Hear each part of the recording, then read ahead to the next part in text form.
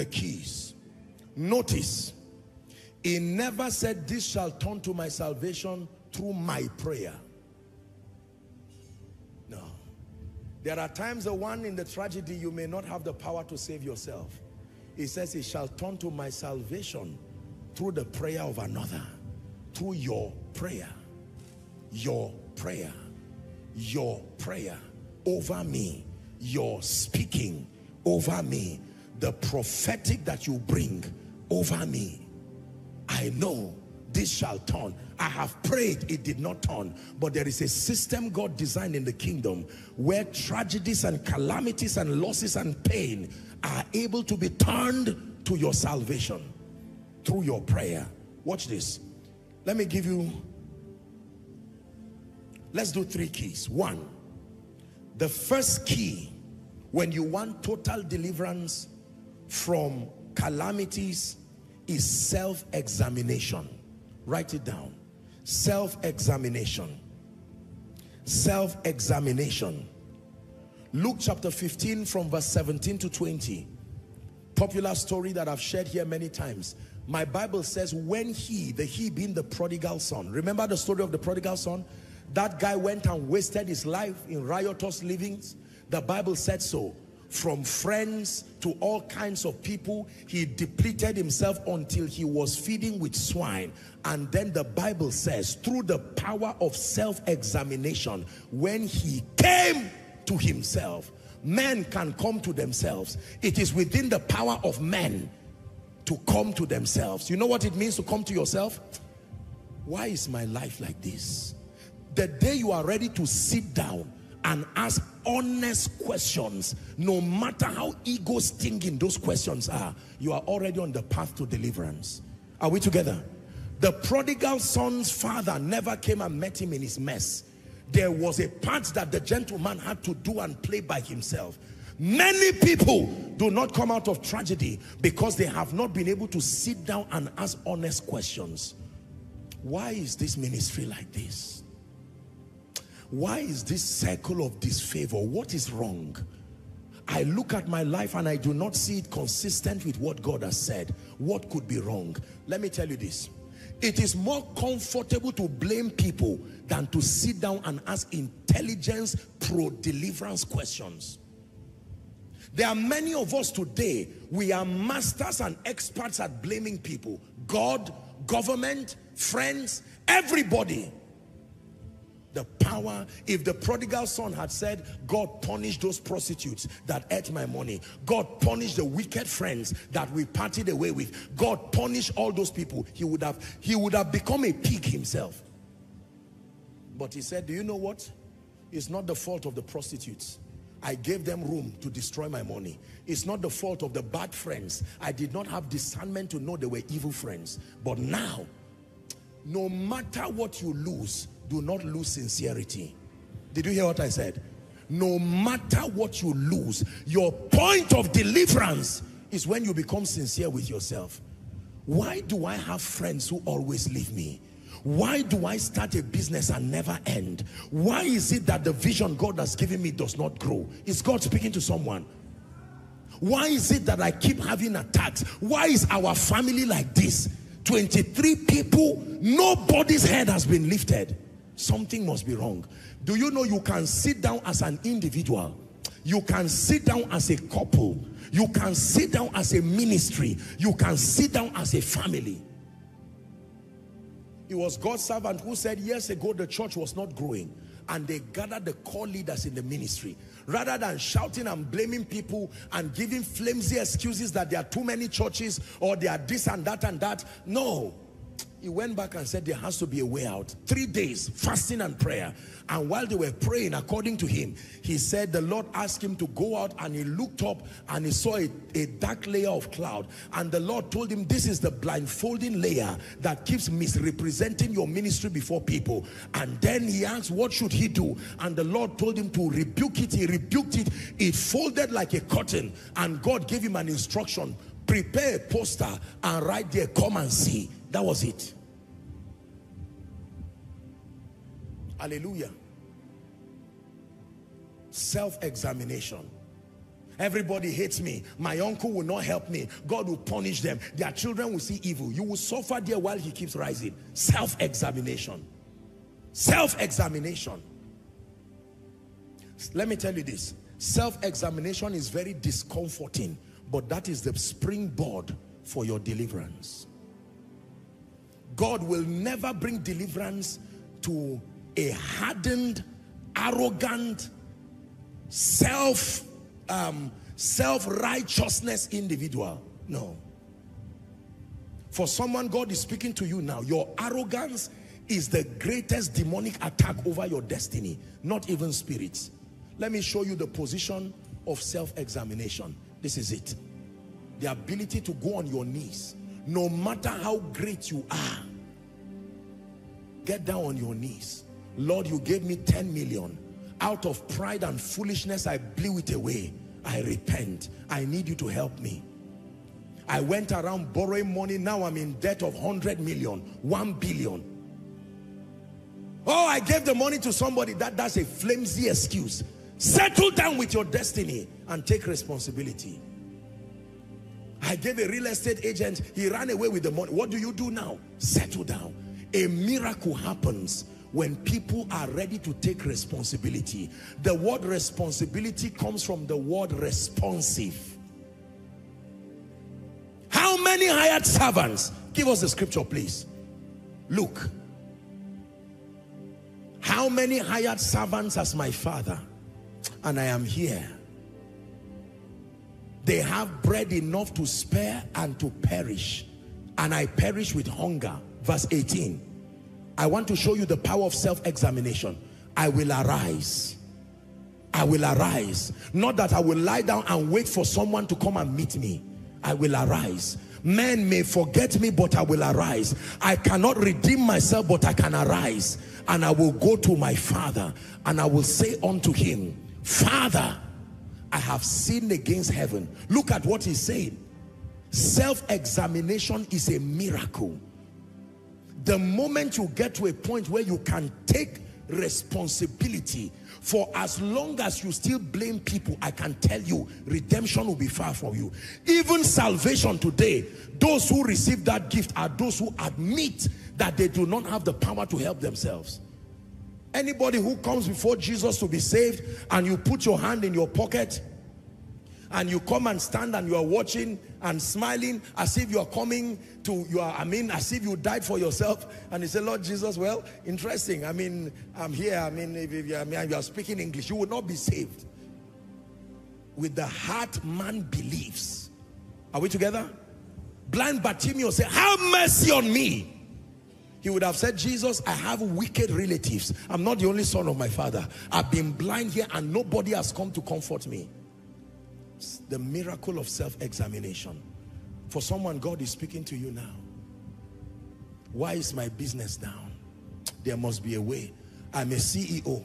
Someone ran away with my money. Someone betrayed me. Someone stole my products and ran away with it. My business partners ran away. I know they may have the fault, but I need to take responsibility. Lord Jesus, it depends on only me and you. You remain ever faithful. The failure is from me. I take responsibility. How come I have 4 children and none of them respect me? Not they went to school and learned rubbish as if you taught them well. Take responsibility. Lord, even now it is not too late. They are adults and all of them discard me. There's something I've not done well. Why are my children not becoming great? All my children are beggars. Don't move around and saying, look at all your uncles. Some are in Lagos, some are in House of Assembly, and they will not come. You hear parents, with all due respect, discuss those things, and their arrogant children also keep joining in the conversation to recycle pain. I'm not trying to be harsh. I'm trying to be truthful. Take responsibility. Take responsibility. Take responsibility. Lord, help me. I need you. I need you. Help me. I cannot help myself. Oh God, you are my God. Help me. And I will ever praise you. That's a life of self-examination. Oh God, you are my God. And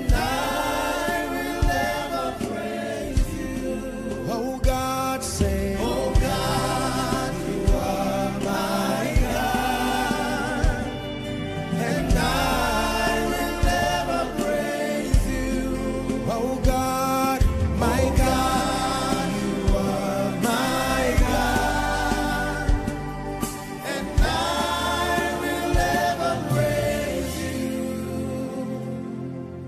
you. Man of God, don't give excuses. You took the anointing for granted and you were careless. You took members for granted, you were careless. You insulted them and said all kinds of things. If you are tired of this church, go away. And they obeyed you and went away. Don't say there is a spirit. Before you talk of altars, go and kneel down before God and say, Lord, help my pride. Don't say it's my background, it's from my father. If I did not come from this father, I take responsibility. I've not been the best of shepherds.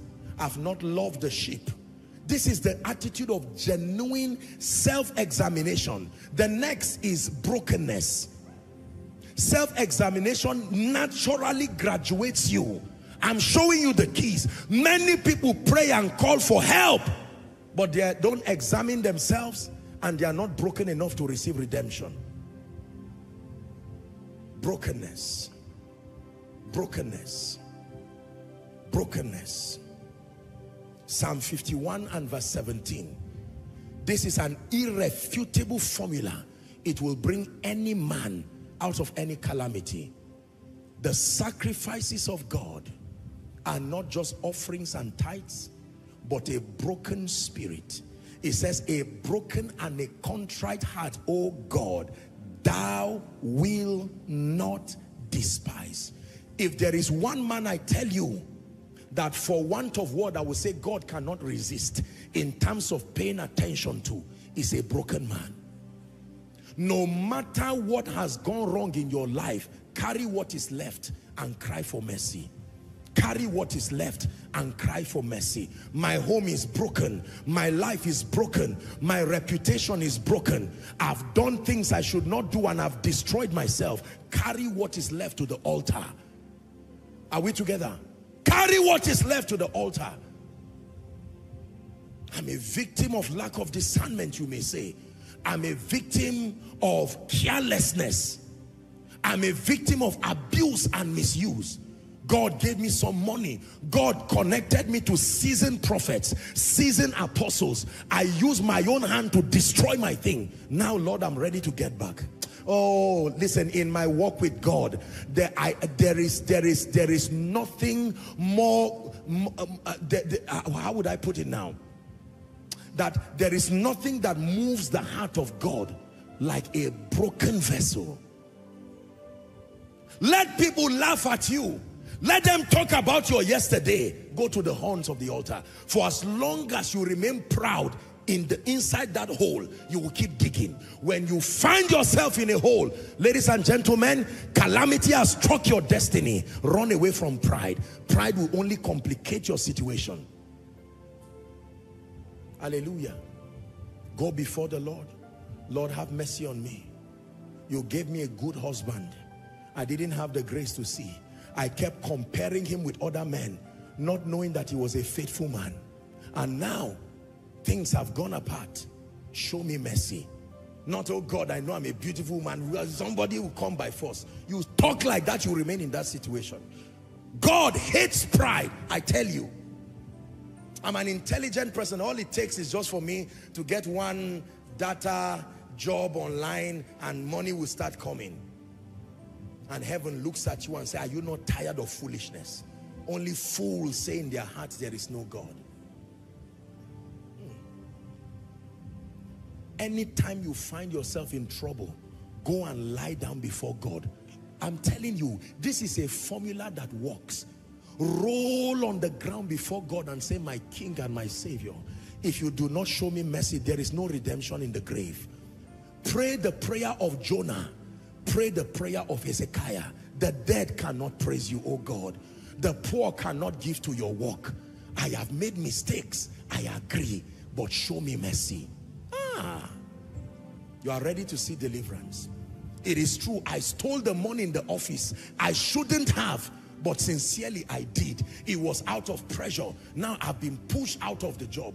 I take responsibility. I may not be able to return to that frame again, but my God and my King and Savior, nobody will believe I am changed. But you who is my God and you see my heart, can you accept the pieces of this shattered destiny? And God says, bring it. I am not only a Savior, I am the great physician. Hallelujah. Have you seen surgeons perform surgery? Sometimes they remove human parts and you think that is an abattoir to sell it. They only want to recouple it again. Maybe like a bypass for a heart surgery. It is amazing. If you have the opportunity to see that kind of thing, you will not believe that a human being can be shredded like that. They literally can saw the skull of a man to reach through the brain and remove a tumor and do all kinds of things, and you are watching a human being in various pieces. And just when you think the person is not alive, is not breathing, just be patient. The great physician is working. And he keeps working. For some of you, it will not happen in one day, but just know the great physician is working. From the moment you began your tears in sincerity, he began to work. For some of you, from January till now, you may not see any motion physically, but imagine yourself in the ICU. The surgeon is working, fixing your life, fixing everything. Hallelujah. Fixing it, fixing your business. While others will say, my God, this man, you used to be a millionaire, shame on you. You've gone down. What happened? Prodigal businessman.